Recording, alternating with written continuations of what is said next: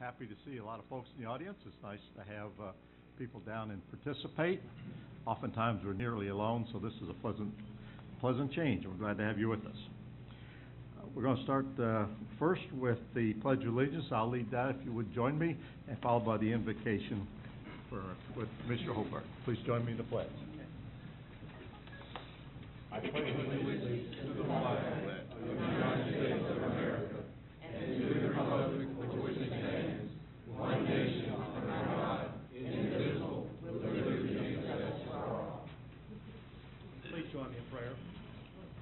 Father, we are here today to ask for your blessings and guidance in the performance of our duties as elected officials. We pray for strength, love, knowledge, and understanding. Help us to recognize and solve the problems that are presented. Make our solutions fair and just to the best interest of everyone. Help us to overcome our shortcomings and keep us united as a team to work for the betterment of the city and its people. We pray in your name. Amen.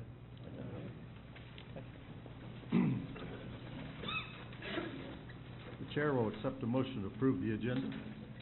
Make a motion to approve the agenda. Second, please. I have a motion, Mr. Cord, a second, Mr. Brock. All in favor, please raise your hand. It's unanimous. Thank you. First part of our agenda is the presentation and delegation section, and we lead off this evening with the Griffin Spalding Honor, our KIA Committee, to present certificates of appreciation to City Commissioners. Mr. Melton. Good evening, Mayor Morrow and Board. We want to, first of all, thank you so very much for helping us and for being there and allowing us to post plaques. This is for the soldiers that did not return, Griffin and Spalding County soldiers that did not return from World War I, World War II, Korea, Vietnam, and also the War on Terror. What we're doing is honoring a number of these soldiers every year. And we thank you for this commitment, for allowing us to post the plaques on the various city properties here in the historic district. But this is something that the families have really appreciated. And we wanted to honor these men, and there was one lady this past year, not how they died, but how they lived. And we wanted everyone to know that. But thank you for that, and I've got some certificates, and I would like to get a picture if we could. Certainly. Thank you.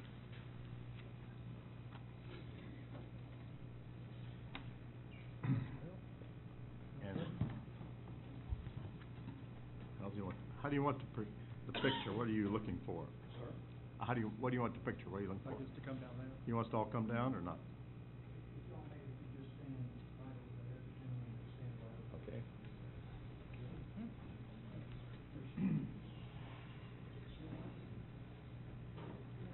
I'm good. How about yourself?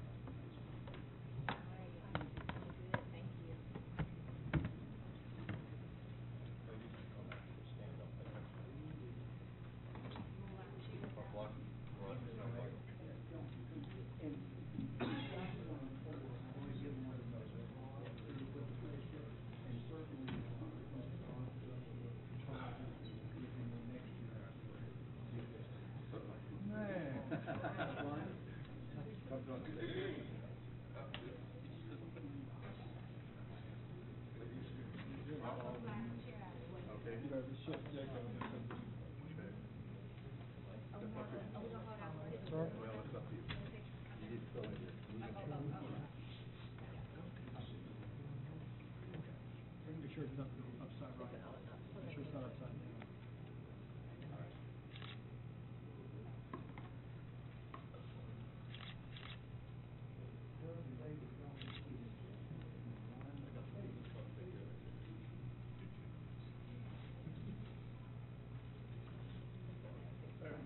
Thank you.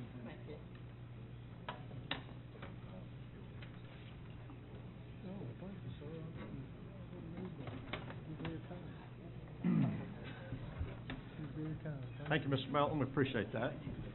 And we're proud that you're doing what you're doing, and the committee, we thank you. Item number 2 is to recognize our customer service department 2015 Strongest Link Award recipient. And before I invite Mr. Bishop any further, hold on just a second. I want to say this to the assembled audience. each month, we have the distinct honor to recognize one of our employees as part of the strongest link. The chain, the city service is no weaker than no better than the strongest link, and we have every year 12 amazing employees that give their all to the city, and we're so proud of them. And then each year, we pick from that 12 the most distinguished, which is an incredibly difficult choice, but the distinguished is the strongest link of the chain award for the entire year. And for 2015, we are honored that this goes to Rita Bagwell. So, Mr. Bice, would you continue that, please? Good evening. Good evening. And thank you very much for leading us in. And if I could have Rita and Laura and any of the team come up, and while they're coming up, I'll say a few words, and I'll apologize for my voice. It's my best Barry White, and we'll see what I can do here. Baby. But when Mr. Smith brought this up to us months ago, and constantly reminded us of to be looking inside our ranks, and 2 or 3 times that I personally sat and thought, who on my team or who in the entire city would I think about giving this award to? And each time Rita came to mind. We had a challenge. We like to think we're like ducks on the water, and you see a calm group of individuals, but we're paddling like crazy underneath. And so we had a challenge in our billing department, and one of our family left us and went on to retire and left a hole in our billing department. That is not an easy job. We bill for all the departments in the city, electric, water, sewer, and as you know, billing for Brant isn't easy. So this is, we send out, 27,000 bills a month. And with that, we send out 6,000, 7,000, 8,000 notices a month. We deal with electric rates, we deal with water rates, we deal with sewer rates, we do, solid waste. I cannot say enough about coming in with no experience in our billing department, taking over and managing that department, doing new policies, new procedures, and not only taking over the position, but excelling and even making it better. She had 2 great individuals that work on her team and helped her, and then the excellent management of Ms. Stewart. So it's my great pleasure to give the 2015 Strongest Link Award to Rita Bagwell.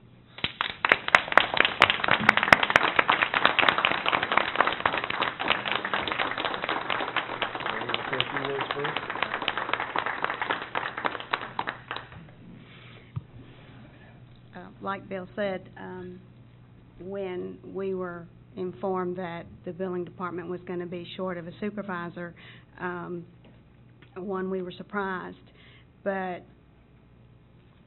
Rita, not only did she left an area that she could, it was like I put in my write-up, she left an area that she could do the job blindfolded. She was in her comfort zone. She didn't have to think about the job that she did, but she saw the need in in the billing department. She didn't necessarily want to go to the billing department. She was almost like starting over. She was going to have to learn the job, but she was going to have to learn it from the employees that she would be supervising, which is a tough job to have to do. But she saw the need in the customer service department. So she stepped up to the plate, and she went back there, and it was a challenge every day to clean up some items that needed to be cleaned up, to put some processes into place. And what I thought was going to be probably a 6-month job, she's already achieved in 2 to 3 months. So she's amazed even me, where I never doubted she'd do it. she amazed me and did it faster than I thought she would do. So, she's a pretty special lady, and we're lucky to have her. Not just the customer service department's lucky to have her. The city's lucky to have her. So I was thrilled to make the nomination, and I was even more excited that the directors chose it.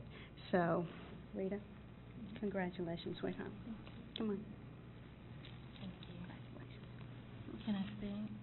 Can I say something? Well, that's what it's for. I'm going to add something here, Yes, sir. and then I'm going to let you Oh, talk. it's Okay. the bird hat. We want you to have this too, Oh, of the thank year, you. so. Thank you. Thank you so much. You do such a Appreciate wonderful that. job. Thank you. Thank you There so you go. much. Y'all know how to make a lady feel special. First of all, I am known for my note-taking skills, as my coworkers say, Rita's soliloquies. So for this special occasion, I made a few notes.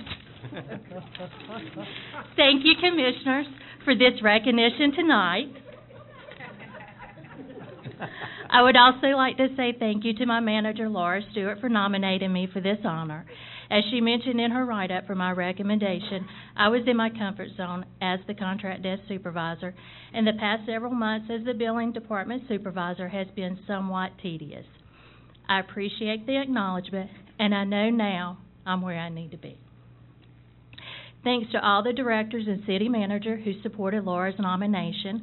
That support confirms the level of confidence you all provide to us in the billing department. And I say us. I'm not one person in the billing department. I represent a team.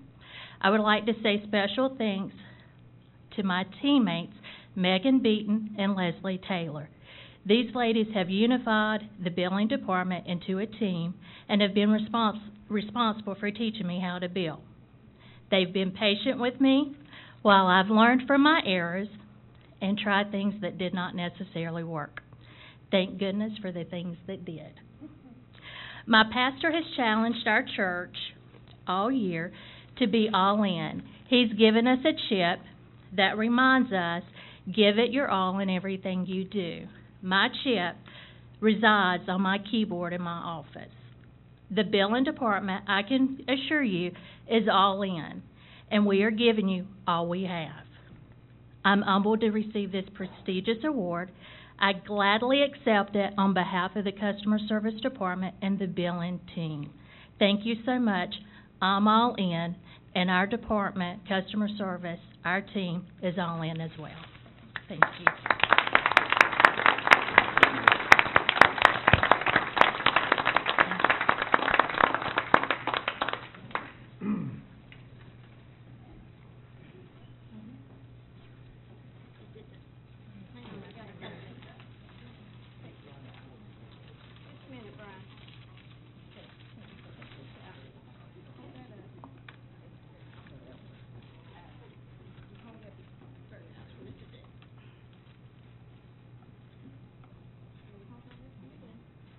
She needs a couple more hands.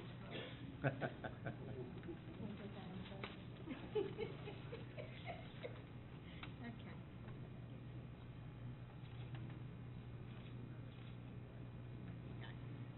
Thank you. Thank you, Thank you everyone. so much. Appreciate it. Thank you again, Rita. The next order of business is our citizen comment period. Let me read the official statement as we do each meeting. At this time, the chairperson opens the floor to comments from the audience. Comments should relate to a specific agenda item not listed on the agenda for a public hearing or to a concern within the jurisdiction of the city. Commission meetings serve the purpose of conducting city business, are not a forum for the unlimited expression of opinion. Chairperson reserves the right to limit comments to matters germane to city business and may refer speakers to the city manager or other staff for resolution. This evening, we have embarrassment of riches there. We have a lot of people want to talk. We'd appreciate that. We have 1, 2, 3, 4, 5, 6, 7, 8, and we'll call you up as you signed in. I would ask that you keep your comments relatively brief. We don't want to cut you off, but we have a lot of folks who want to speak and a lot of business to do. So we'll start with Alethea Reed, 422 Hammond Drive. Ms. Reed. Yes, ma'am. Would you come forward and speak speak in the microphone there so we can record your comments for the record, please.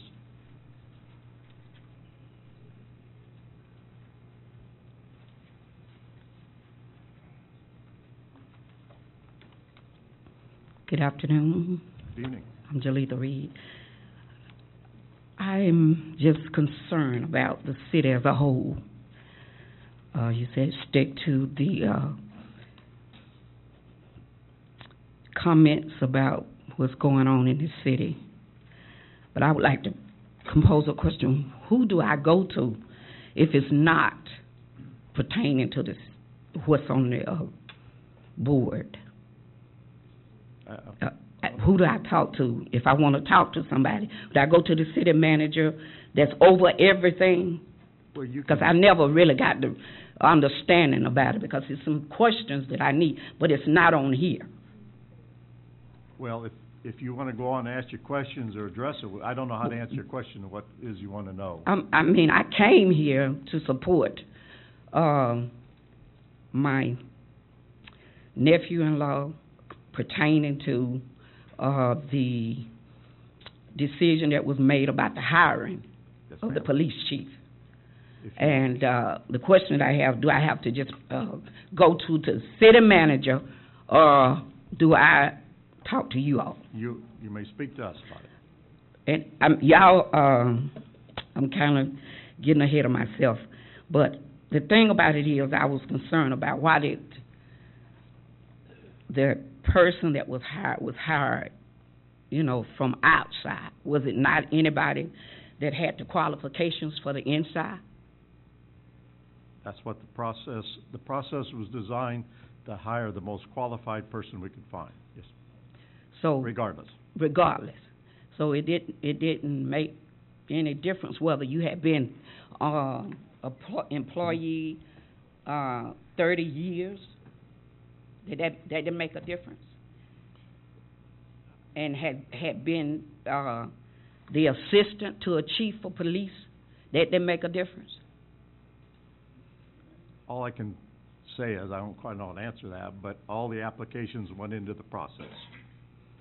And out of that process came the final choice. So how was the choice made? I mean, I still don't understand. The city manager made the choice, right? Kenny, can you, since we have so many people that want to speak about it, can you just give a brief description beforehand of the process so that everyone will understand as they come up, just how it went? Yes, ma'am. Okay. Yes, ma'am. I'll be glad to do that. Can you hear me? The process was determined early on after Chief Heaton resigned. The commissioners made a decision to contract with the Georgia Association of Chiefs of Police to provide an assessment center in which, first of all, applications were received in-house. We sent all those applications to the Georgia Association of Chiefs of Police. That association then narrowed the qualified candidates down to the number 8. Those 8 most qualified candidates were then put through an assessment center, which was handled by the Georgia Association of Chiefs of Police. They sent me the results from that assessment center with all the scores. After that, I compiled an interview board, an interview panel to interview those candidates. We started with the top 4 candidates to work our way down through process of elimination, starting with the top scoring candidate in that assessment center. So we interviewed the top scoring candidate, the second top, third top, and fourth top as a beginning point in our process. After that, one candidate rose to the top of the list. We did some preliminary background work. The Georgia Association of Chiefs of Police and the Georgia Bureau of Investigation did some preliminary background work for us and gave us that information. We did some preliminary background work ourselves. We got that interview panel back again the second time and went over that preliminary background investigation. That candidate still rose to the top of the list. After that, we did some in-depth background investigation. After that in-depth background investigation, the interview panel got back together a third time to go over all of the information. The number 1 candidate continued to rise to the top and ultimately was the finalist for the position and was subsequently offered the position. Okay, and all this is public record? Yes, ma'am, that's Okay, correct. and we can get, copies? Absolutely. Okay, Yes, thank ma'am. you. You're welcome. Thank you very much. Mr. Shahir Bayah is with us, former commissioner. Mr. Bayah. Address is 820 Pamela Drive. Good evening, Mr. Bayah. Correct. Good evening. Glad to have you back with us. Well, thank you. First of all, I want to say that the young lady was not clearly informed on what's going on in the process, and we will be dealing with that in the future. It's just too much to deal with right now, but she surely didn't get the correct answer that she was looking for. And secondly, I want to say that I have a concern. First of all, my concern is I talked to as many commissioners as I possibly could talk to, and I explained to them my concern. I was asking for just less than a week to have the citizens which one of you commissioners doesn't understand that the citizens are top of the organization chart that the city created. And the citizens should be considered. I know this is not an elected position, but the citizens who pay everybody's salary up here should be considered when you're making the decisions like this. And the next thing is, we saying that we did a thorough investigation. I don't know how in the world you did a thorough investigation and hired somebody with a racial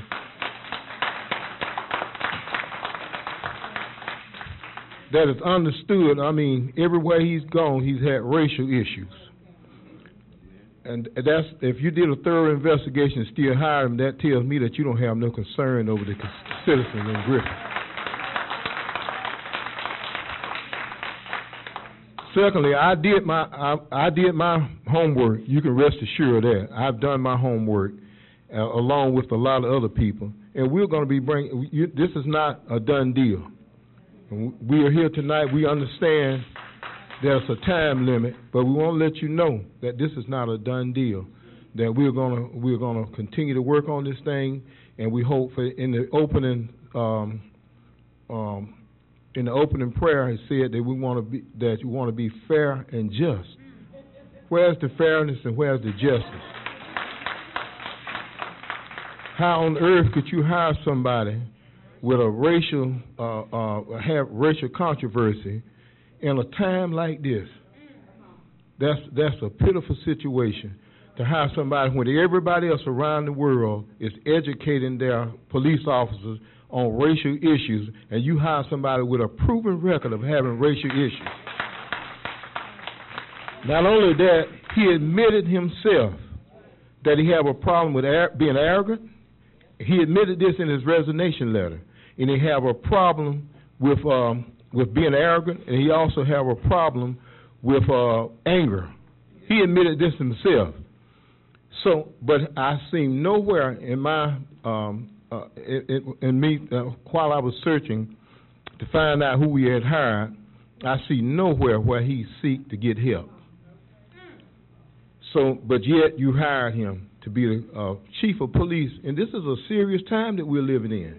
And Griffin have to understand that the change is not coming. The change is here, whether you want to accept it or not. And if you're looking for yesterday, it went that away. We're moving forward. And if you don't want to get on the boat, and then I'm sorry, you're going to get rolled over, because it's a new day. And in Griffin is one of the cities that I love. I've been here ever since my childhood, and Griffin used to be on top. Used to have people coming from all around to Griffin to shop. But now Griffin has died. And if you want to continue to allow that to happen, and then I'm going to tell you, it's going to be some people that are going to roll over you. And I'm sorry that I wish that we had all day to talk, because this is a serious situation. And lastly, I want to say, we should have been on the agenda. I applied to be on the agenda. It was given to me by the city manager to be on the agenda, yet when I get here tonight, we're not on the agenda. There's something wrong with that picture. So I just want to say that we need to get this thing together. Hopefully that we can do something to reverse this situation, because a lot of people need to go. Thank you, Mr.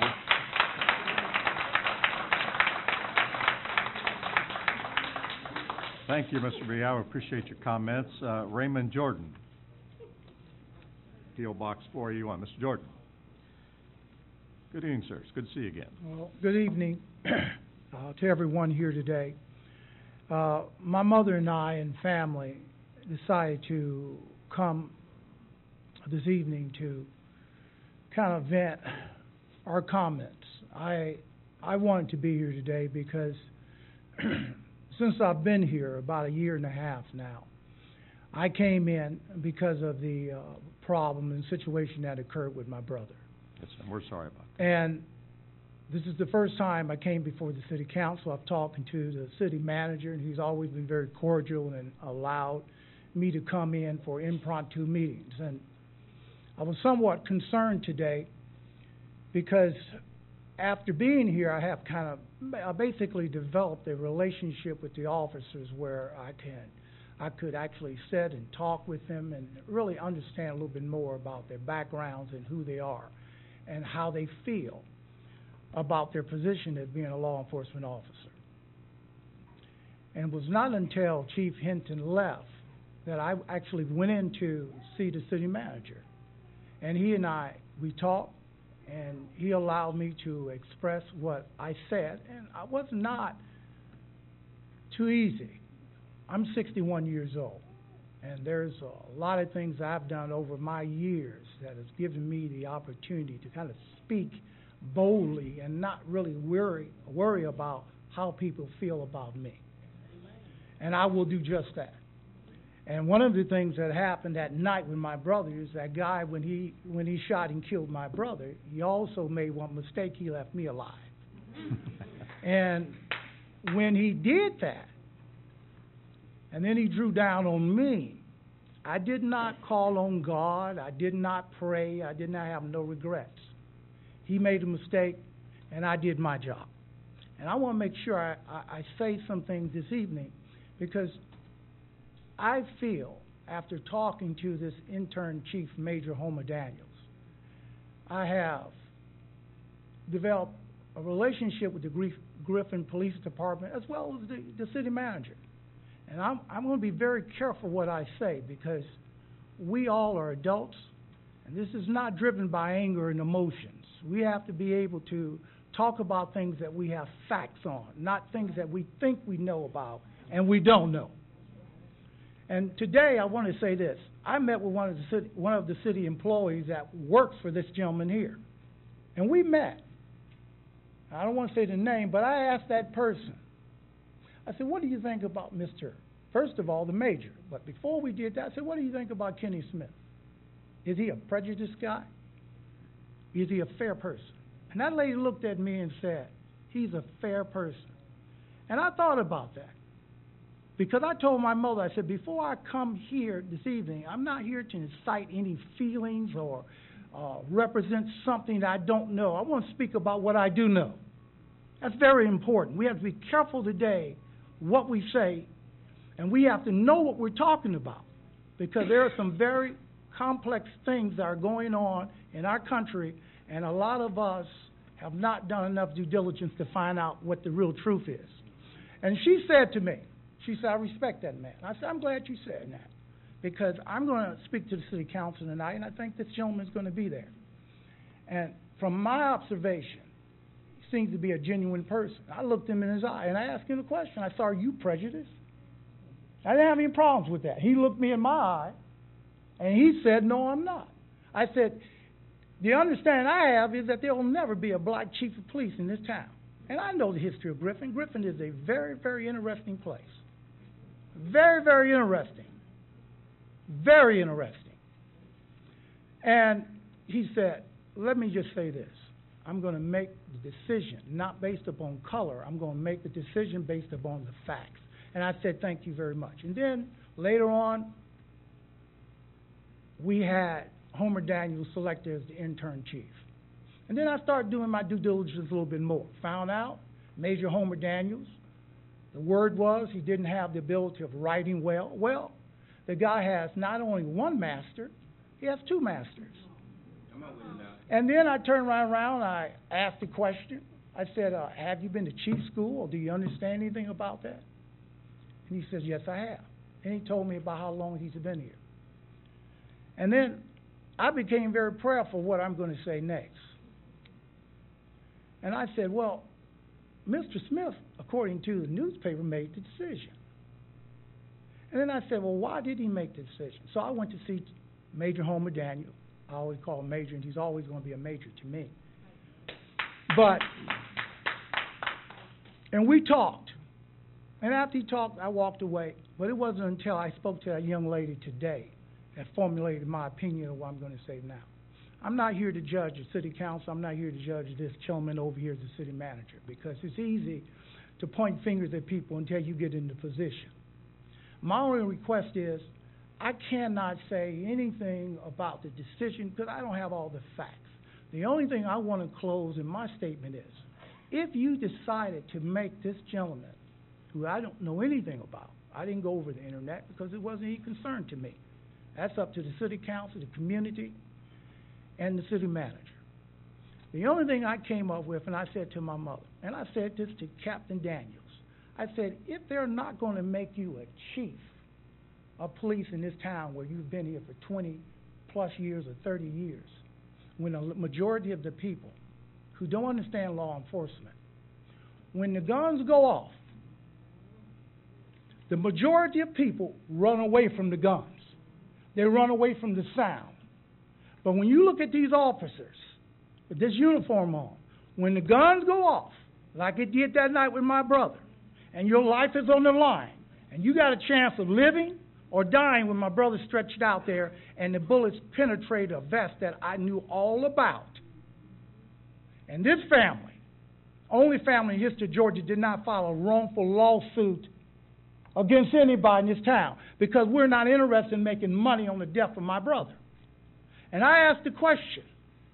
I said, the worst thing, the good thing they should do for you, Major, I said, if they don't get you back in your position, at least give you the right respect of over 30 years, went to all the schools, did everything you need to do, protected these people in this town. The least thing they should do is restore you back to your original rank of major and let him retire with dignity. At least retire. If you don't want the gentleman, if you don't feel he is qualified to do the job when he's done it in narcotics, wife here, anybody can be a law enforcement officer and lose a family. This man stayed in law enforcement and kept his family. Put his son in medical school, his daughter in nursing school. And I drove by the man's house and I was somewhat embarrassed. And the only reason why, and I said to myself, the reason why he didn't have a better house, because he didn't want anyone to think he was doing something illegal.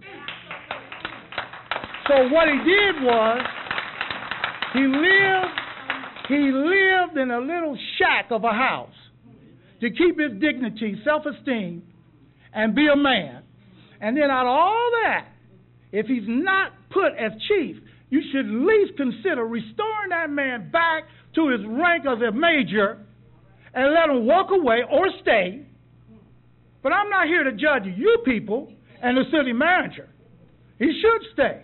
But all I want you to do is just consider how difficult it is to put a uniform on, get shot at,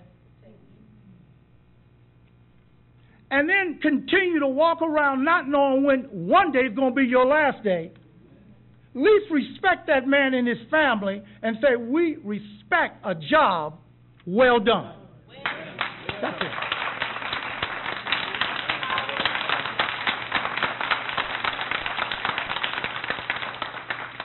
Thank you, Mr. Jordan. We appreciate your comments. Mr. Cornelius Daniel, 1200 East McIntosh Road. Mr. McDaniel, or Mr. Daniel.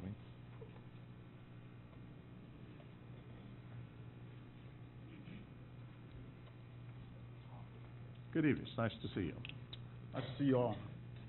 Thank you for the opportunity to speak on behalf of the city, on behalf of my family, on behalf of my father. I'm a little concerned. The decision has been made. The decision is a decision. I'm concerned at the decision because of the background that I researched about the gentleman that you all hired. The gentleman has a controversial background. And in a city that's lacking employment, lacking opportunity for a vast majority of people, I think that the decision is incorrect and should be moved for reconsideration.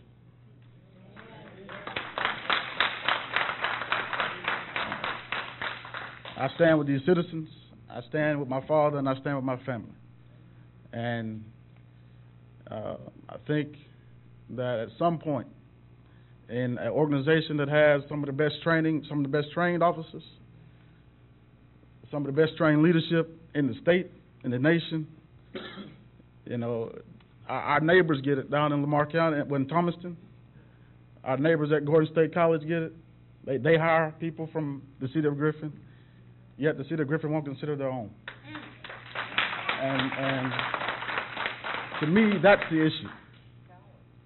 When you go, as I addressed in my letter to all of you all, I don't care what side of town you go on, where you go in this town, people have nothing but good words to say about my father, and that's something that we can stand on. And I'll close in saying this.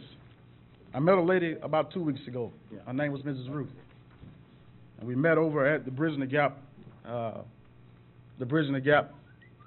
meeting we had over at Fairmount.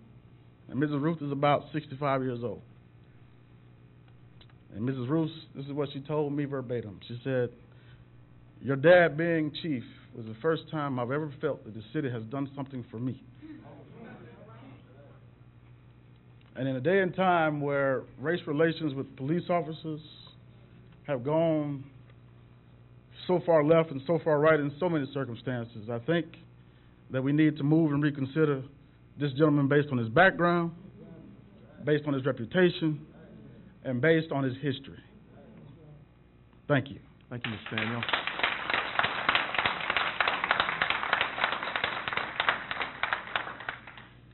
And next we have Mr. Zach Holmes, 357 Moreland Road, on the Board of Education, one of our fellow elected officials. Good evening, Mr. Holmes. Nice to have you with us. Thanks, sir. Good evening, everyone. Good evening.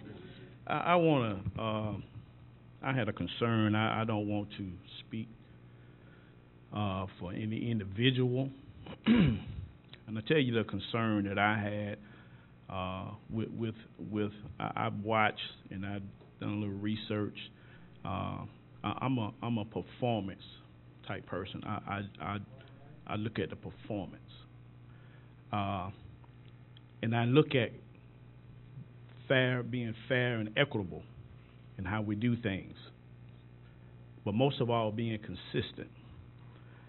I see Chief Tommy Jones back there, fire department.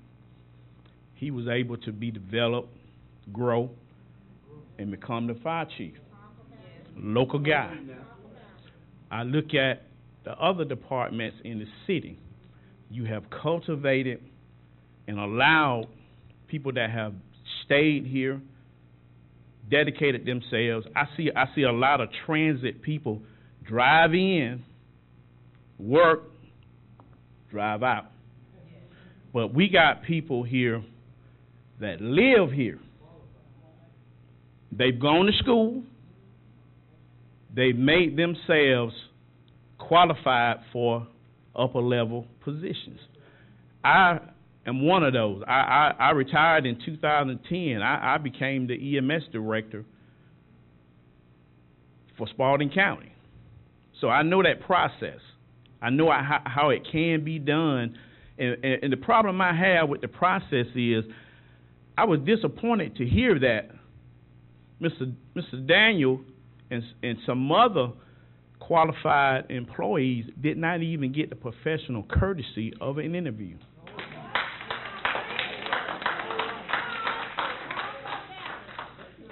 We just hired a school board superintendent. And I'm not ashamed to tell anyone. He knows my feeling. I didn't vote for him because he didn't, first of all, meet the qualifications. But it was given to him consideration professional courtesy to allow him to interview. Guess what? He's our superintendent. But if you look at his qualification versus everyone that applied, don't stack up. But he was given that opportunity because he's a community guy. He's lived here. He's dedicated to the community, and that's why he's the superintendent. I have seen most of the gentlemen that probably applied within. I've worked with them on the street level. I've worked with them on different scenes, and I've seen them go to school, get educated, get the credentials. And my thing is that disturbs me. What message are we sending? Because you've had one this week to leave. He's going to be the fire chief down there. The police chief in Forsyth. You got one that's going to be the police chief in Thomaston. My question is, why can't we allow these people that have dedicated themselves, lived here, educated themselves, they can do everything from a street level policeman, fireman, or whatever, but they can't be the police chief.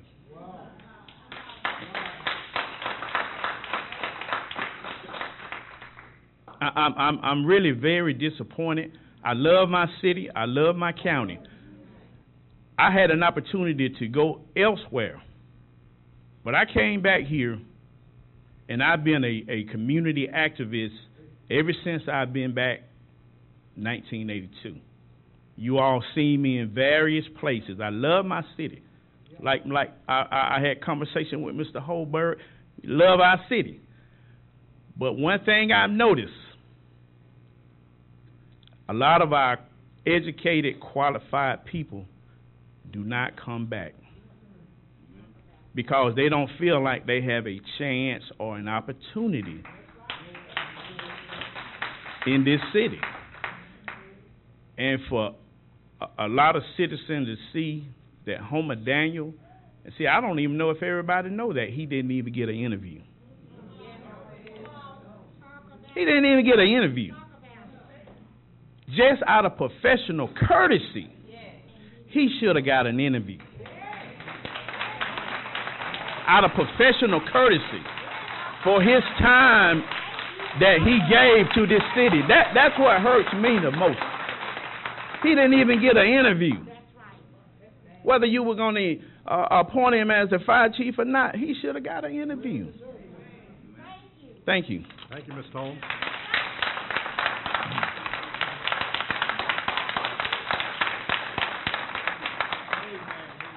Next signed up to speak is Robert Taylor, P.O. Box 1981. Mr. Taylor. Good evening, sir. Good evening. How you doing? Good, thank you.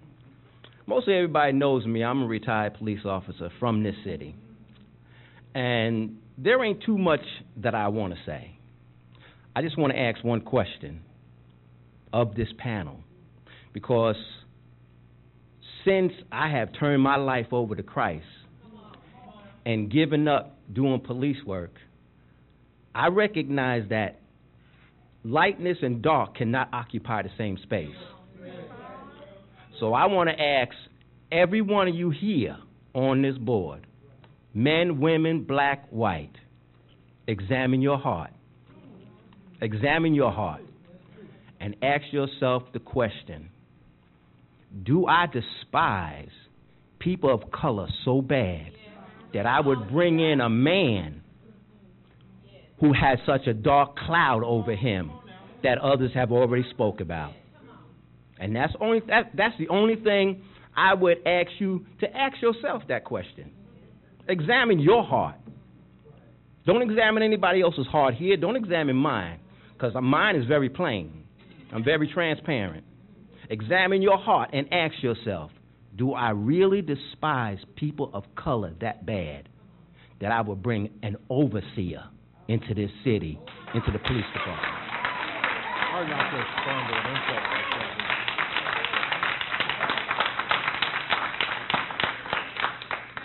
Next on the list is Mubarak Muhammad, P.O. Box 1228. Mr. Muhammad. Good evening. Good evening. How y'all doing? Good, thank you. I would actually like to yield my time to Reverend Benoit, if I can, if I may. I'm sorry, who? This gentleman right here. Yes, sir. He actually didn't get here in time enough. How you doing, sir? Good. Your My name is address, Reverend sir? Jeffrey Benoit, President of the National Action Network. I have gotten Just, I apologize, but Reverend Jeffrey, what was your last name? Benoit, B-E-N-O-I-T, And your address for the record, sir? 971 Evans Road. Evans Road. Yes, Rex, Georgia. Rex, yes, sir. Thank you, Mr. Benoit. Yes. As a community activist, I got several calls from citizens here in Griffin, and they were outraged that they pay this council's salary for them to negate the cries of this citizen, of the city. These are your taxpayers. These are your taxpayers. They're not just dissidents that have come here from Syria or somewhere. These are your taxpayers. And they are concerned about the direction their county is going. They're concerned that you would have an interim police chief that was good enough to sit as an interim, but yet not good enough to be selected as a chief. Now, they went on their own and did their own due diligence and went on the internet and was able to look at the tattered past of your choice for chief, with his Facebook postings and with the history of Jonesboro, Arkansas. Ironically enough, tonight before I came here, I was looking at the news, and another gentleman was fired from the city of Atlanta for Facebook postings that were tattered in their comments, making the racial slurs or the racial epithets, and these are the same things that this gentleman resigned for. So I'm going to ask the question, would in fact this would be the same person that you'd find best qualified for this position? Because see, you can retrain anybody with any new training, but you can't change and train what's inside. You can't train that. And I would just say to this board, look at the citizens here. You know these citizens. For years, I imagine they've been here, but they are concerned. Police brutality across the United States has been something of a concern, and I would think that everybody would agree. But the problem here with policing is that police are not checked. I coined the term gypsy police. When in fact you do enough in one location, you resign and go to another location and take that same poison someplace else. Only because their supervisors failed to elevate said reports to post, to have post investigate them and pull their certifications. So I'm going to say to you, the board, you have an individual who come by way of resignation, by way of comments publicly posted, by way of showing forth what is in their core soul spirit. You can't change that. You can't change that. And what had taken place in Jonesboro, Arkansas, probably should have gone to post for investigation. And if in fact we're going to allow that here in Griffin, Georgia, what do you think you are welcoming to Griffin, Georgia?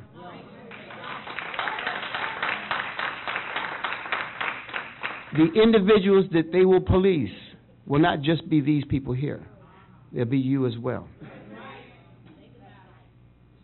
There'll be you as well. And I would say to you, as an activist, I am constantly dealing with issues across the state of Georgia where police are utilizing the system to get away with murder. Young men shot in the back, shot in the head, hands up. As recent in DeKalb County, Air Force veteran, butt naked, shot dead. And the individual said he lunged at him aggressively. Well, you already made a 911 call for backup. All you had to do was wait. You chose not to wait. This is the mentality of policing. So I would say to you, the board here in Griffin, Georgia, don't take your job lightly. Don't take your job lightly. Policing has become a major issue in this county. The record reflects that the citizens came here tonight to air their grievances. Tomorrow will tell the story. The future will be yours to tell yourself. Thank you. Thank you. No, one more. And the last name on the list is Reverend Wendell Bell, 416 Washington Street. Reverend Bell, yes, sir.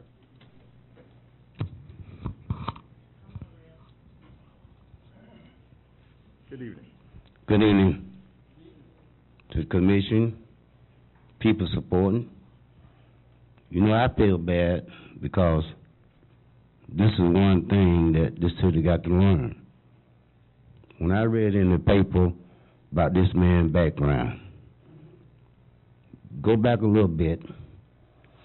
When you all can make him acting chief, why not make him chief? And y'all should not, man been in protecting us so long, not only me, you all. And I feel like you all turned his back on him. And I'm not ashamed to say what I got to say. We better wake up. It's time to change, Griffin. What do y'all have in mind to bring an outside in? My father always told me, if I'm qualified to do the job, let the man have the job. Now, we don't see none of you all out there protecting or riding out there in the street. But this man got to put his life on line.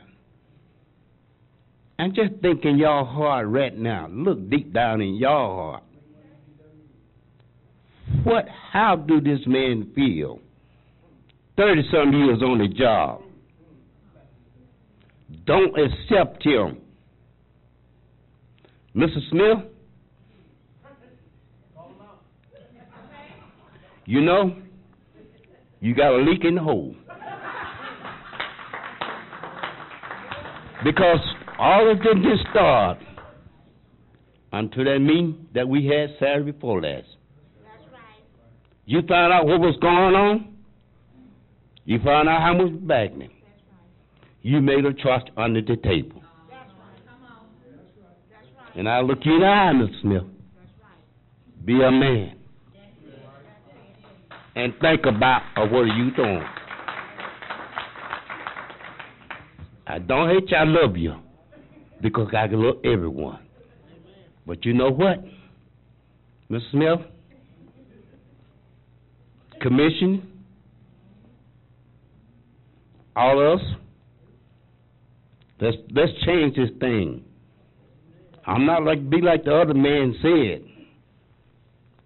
We want to see Homer Daniel chief now.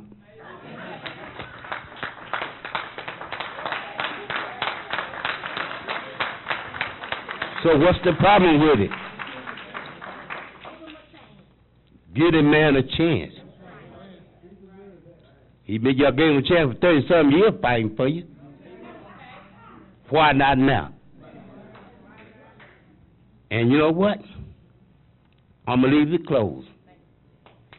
Every one of you all up there, go home tonight, look in the mirror.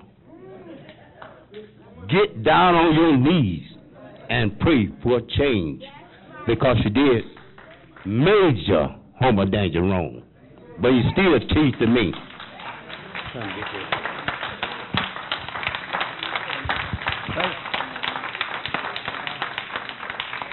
Thank you, Ms. Bell, and thank you all. As we move on with the agenda, Let me see if there's anybody else. consent agenda is next. Consider approval of minutes of the January 12th, 16 regular scheduled meeting of the City of Griffin Board of Commissioners. We have a motion to approve the minutes. Make a motion to approve the minutes. All right, who made the motion? Mr. Brock, Mr. Holberg? Second. Any additions or corrections?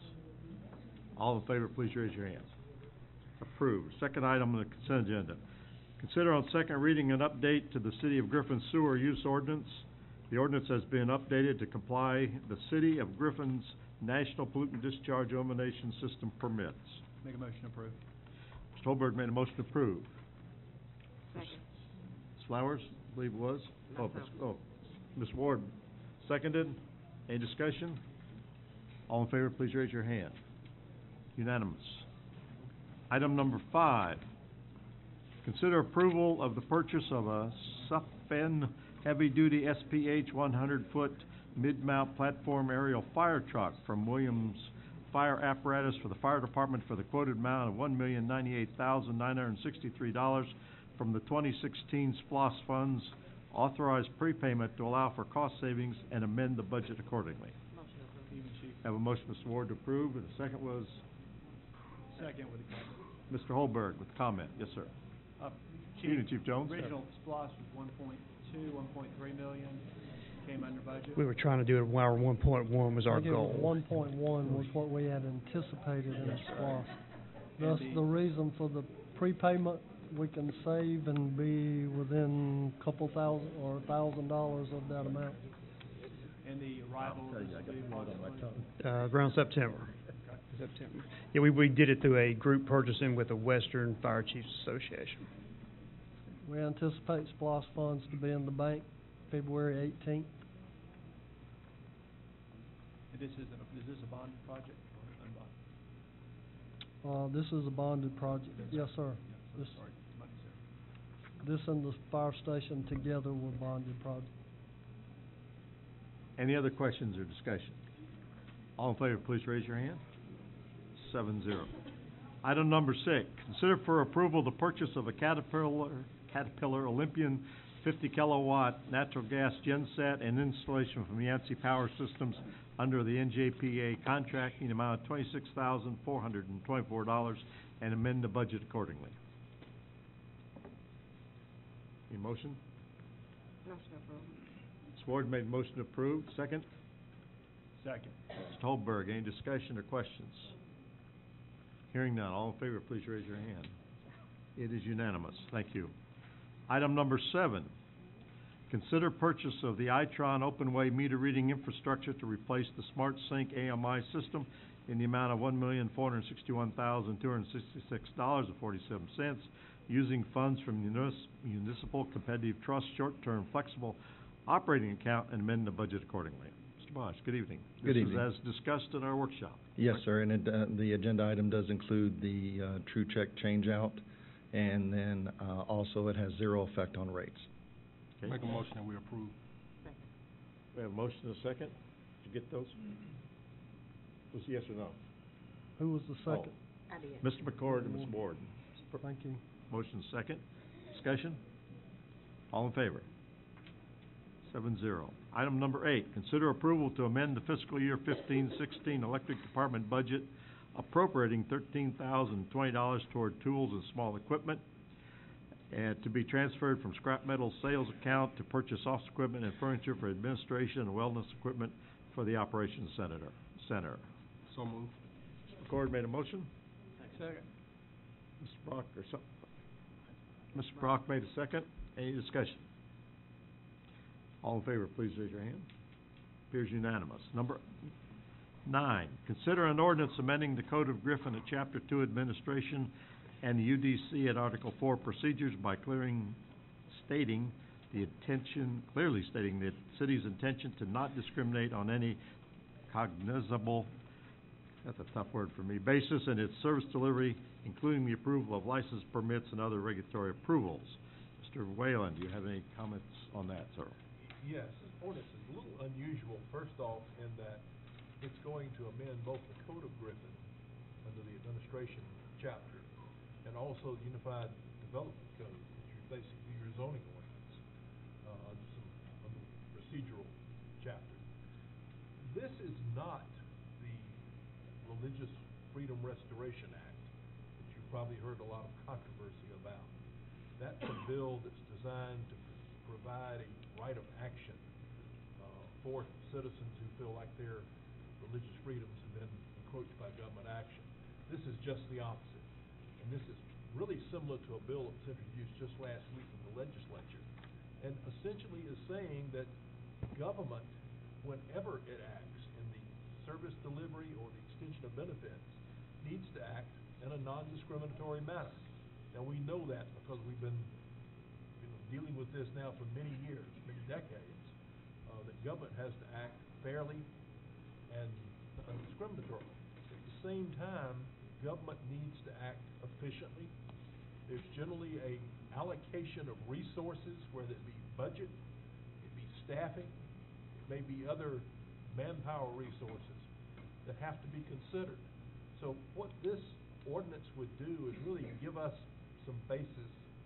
If a person came in, made an application for a license, if we know that issuing that license may be a controversial issue, it may be a parade license, for example, to conduct a parade, it may be the Aryan Nation of Skinheads, or whatever they're called, and it might be the same type of license that we would give freely to the Chamber of Commerce. We would waive their application fee, we'd waive the application process, but when somebody who is disabled comes in, we might make them jump through more hoops, and it's basically saying, no, you treat everybody alike.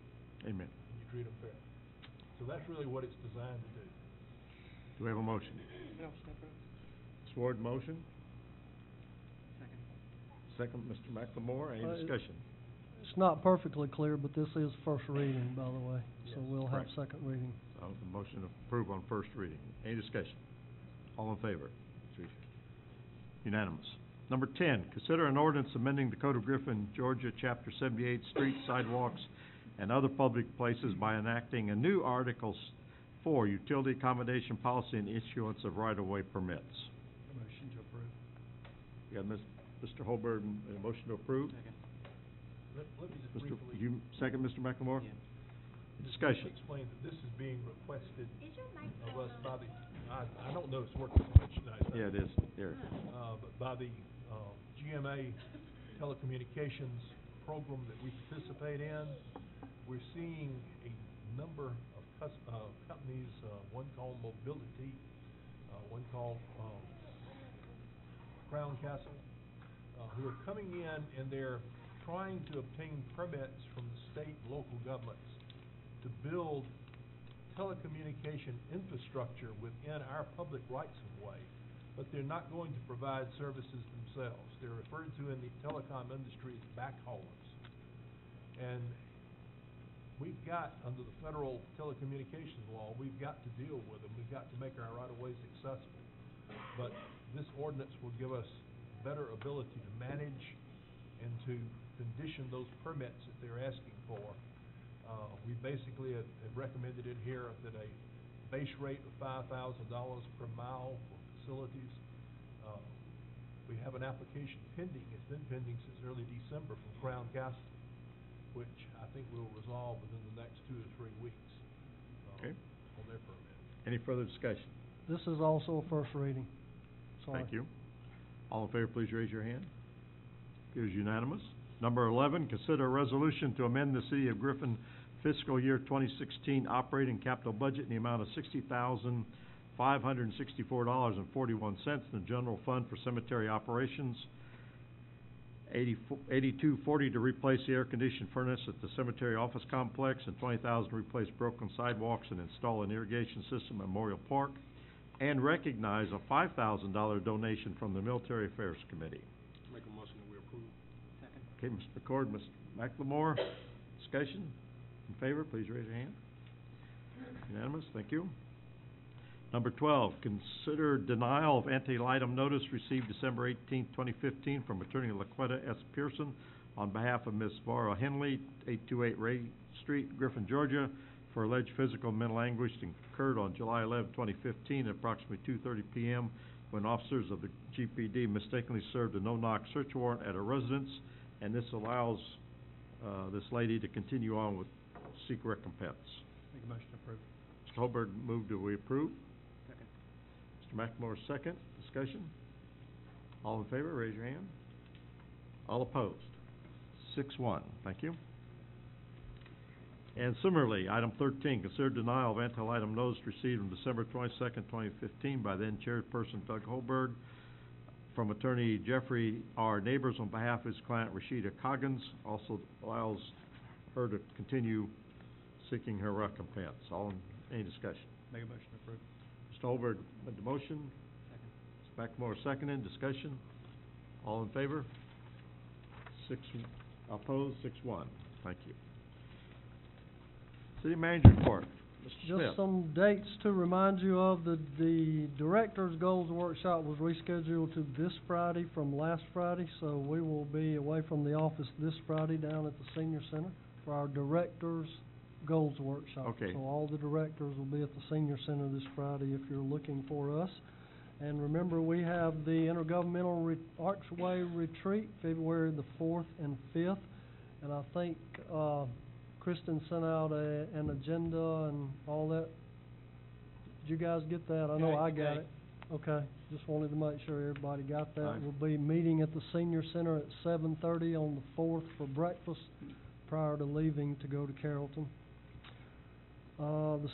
The city's having, our procurement department's having a vendor expo and trade show at the Welcome Center Thursday from 9 to 4.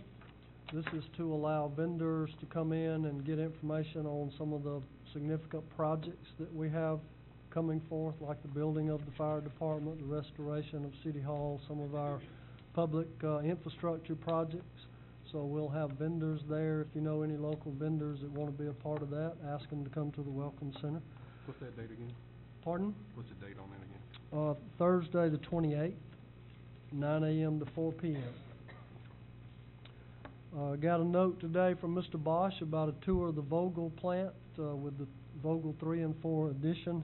That would certainly be an all-day trip on February the 18th. If you're interested in that, please let us know. It's over just south of Augusta, so that's definitely an all-day trip, but we need to get reservations in for that trip if you are interested. And unfortunately, since our appointments a couple of weeks ago, we have already had a resignation on the Environmental Council. I'm not sure who resigned, but after the first meeting, they resigned. So I guess Wasn't what they wanted, huh? yeah, that's not a good thing. But my question to you is, do you want to go back through the advertising process, or since we just so recently made appointments, would you just like to go back to those people that may have applied for it and pick somebody at the Okay next with that. meeting? We had several good applicants. We did. So I think we I- had some that left over, if you will Right. call it that. So we'll bring those to you at the next meeting, and we'll make an appointment to that board then, if that's okay. Okay. Thank All you. right, that's all I have. Thank you very Okay. much. Mr. Whalen. Just briefly, following up what Kenny just said, if you've never been to Plant Vogel, I would certainly encourage you to go. This is one of the few operating nuclear plants, power generating plants in the country. They're expanding. It's the first one that's received permits from the federal regulatory bodies to expand and add the new generators. I went twice back before 9/11 when security caused them to shut down the tours, but I think you'll find it very interesting. It's worth the day's experience to go over there. Okay, so now, when you get up at night, you don't have to turn on the light switch, right? You just glow in the dark. Mr. Holberg. I want to thank the speakers coming here today. Several of you I had the opportunity to talk to on the phone or in person over the last couple of weeks. One of our major responsibilities to the community and one of our goals is to make this a safe, wholesome community. And first, I want to recognize our law enforcement folks that are here today. We support our law enforcement 100% from this board, and we know what they do for us. And whoever our chief of police is, and whoever our police officer are, we need to give them all 100% of our support. We as a community have a lot of issues, and we know it. We have financial accountability issues that we've dealt with. We're continually working on issues dealing with economic development. But we cannot turn the ship 180 degrees overnight. It's going to be 1 degree here, another degree there, and hopefully one day, if my kids and your grandchildren, your children reflect back on this community, they will be favorable and want to come back here. So we do take your comments and respect what you've said, but I personally have 100% confidence in any decision that Kenny Smith has. He loves Griffin. He's been here for 12 years. He will do whatever possible to make this the best town that we all deserve to live in. And again, thank you for being here, and those that are in law enforcement, God bless you, and thank you for what you do. If there's anything we, as a board, in this community can ever do for you, we're here to support you. Thank you. McLemore. Mr. McCord. I got a couple things. Number one, need to get with, I guess the board or Mr. Smith had a citizen to come to me about the plaque at the golf course where we wanted to put Mr. Jolie Mathis, get his name erected on that new monument that we built. That was one thing. And I want to echo some of what Doug said, and I might take a slightly different turn. Everyone, especially all the board members, know, and most of the police officers know, that I am a all Griffin type of guy. So I'm all about Griffin. I'm all about people that we have on board. I've supported Donald Britt for the chief, even when I wasn't on the board. Since I'm on the board, I can't lobby for one person over another. But when I was not on the board for 4 years, I did lobby for a friend of mine, because I feel like we got some good police officers, part of our force, top to bottom, black and white, and I think it shows in the work that they do. Also, with that being said, we selected a process amongst the board. The city manager came to us with a direction of making this process fair, because just like I may have a favorite, every one of us can collectively have a favorite, and it could be a different person. And why would they pick my person over Mr. McLemore's person, so on and so forth? So it was a process. I feel that the process was fair. I think the people selected to serve on the committee, they all had a chance to look at all the information. If something is found in this background check that has been done by the city manager, all the stuff he's offered me an opportunity, and I'll come back and look at it again, 11 stacks of information to read over. I've talked to people. I have not had a chance to call and interview people in these other communities because I was not a part of the process, but everyone who was a part of the process had the opportunity to do so. I heard a few disparaging things about Mr. Smith, and I publicly say that I respect Mr. Daniel and the police department, and I would have been very happy to see someone from the inside be selected. I will say this about Kenneth Smith. Since I've been here as a city commissioner, I think I've served longer than anyone up here. He has made some very tough decisions. Since he's been on board, we've had more African Americans, or as I say, black people, put into positions of leadership than any other time than I've been elected. We had our first black electric director that was under Mr. Smith. I myself didn't think that was going to go over well, and it did not start out well, but he was willing to make that decision, not based on race, not based on longevity. He made it based on who he thought was the best person. He looked at all of the information, he took it in, and this was the person that he chose, and it turned out to be a very good decision. We have black department heads in our city right now, and I would have to say that there's been some good choices. He's made some choices that weren't so good, and he admitted to those.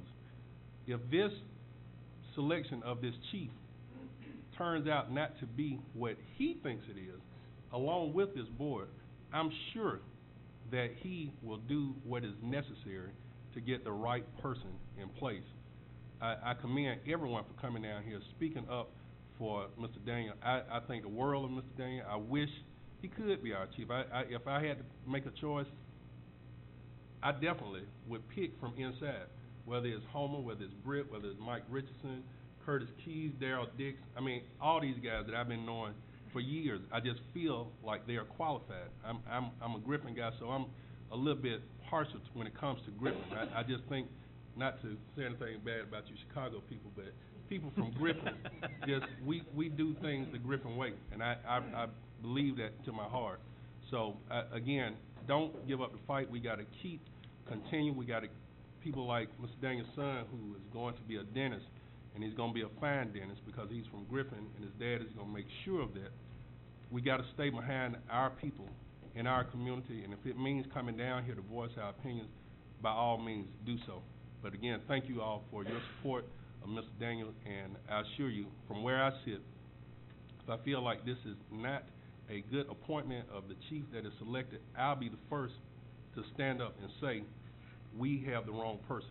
I have not had a chance to go into all of this, to find out, to call these people, do my background investigation. I want to trust in the process, because had the process come out the other way, and Mr. Daniel had gotten the job, and people from the other side of the community been in here to say the same things about him, I want to give this gentleman the same right, and that I would research that. So I want to give him a chance, see what happens, meet him for myself, allow you guys, bring him to the churches, bring him to the community, and allow you to ask him those same tough questions that you asked tonight. But this board, we're not part of the selection committee. We select the city manager, the city solicitor, the city court judge, and the city attorney. That's what we select. You guys select us, we select them, and the city manager runs the day-to-day operation. I don't really even think he had to come up with a selection committee to pick the chief. He could have taken it upon himself to select the person that he thought was best, but I think it went a long ways to say that he selected people from all over the community, not just people that looked like him. It was a mixture, and people had a chance to vet, to research, to interview, that we were not allowed to do. But he selected a committee made up of the community. So it was not just white people or black people or people from policing. It was people from the community that had some input in what happened, and that's why I feel good about the process. So that's all I have to say on that, and thank you all again for coming. Sorry, thanks so much. Go ahead. Brock. My comment's gonna be very brief. I'm fairly new. This is my second meeting as a city commissioner, and wow, very, very robust tonight. But I think it's good. I think it's good that the citizens will come out and speak their piece. It's good we've got a venue where we can do it. It's good we've got a board that will sit and listen. I am tickled to death to be part of this board, and I'll echo some of the things Rodney said about Kenny Smith. Kenny did a yeoman's job working with this police chief situation.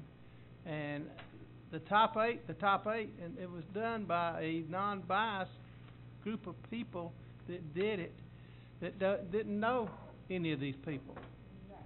So I think probably we did the fairest way that could be fair to everybody concerned. And I wish everybody would go home, as it was spoken of earlier, and sleep on it and come out tomorrow with a smile on your face, and let's see if we can't unite, be together, and continue to make Griffin better. Ms. Flowers. Thank you. So for a change, I totally agree with Rodney. I think. Are you serious? All right. I agree with Rodney. Okay, like 98%. Okay, that's better. Thank you. But I think very much what you said about the process and echoing the sentiment of the community and the people that we have in place to help us make these decisions. So I appreciate everyone coming out. Sword. I just would like to thank Mr. Smith for the job that he does for us. And I've already told you in the beginning that I trust your decisions.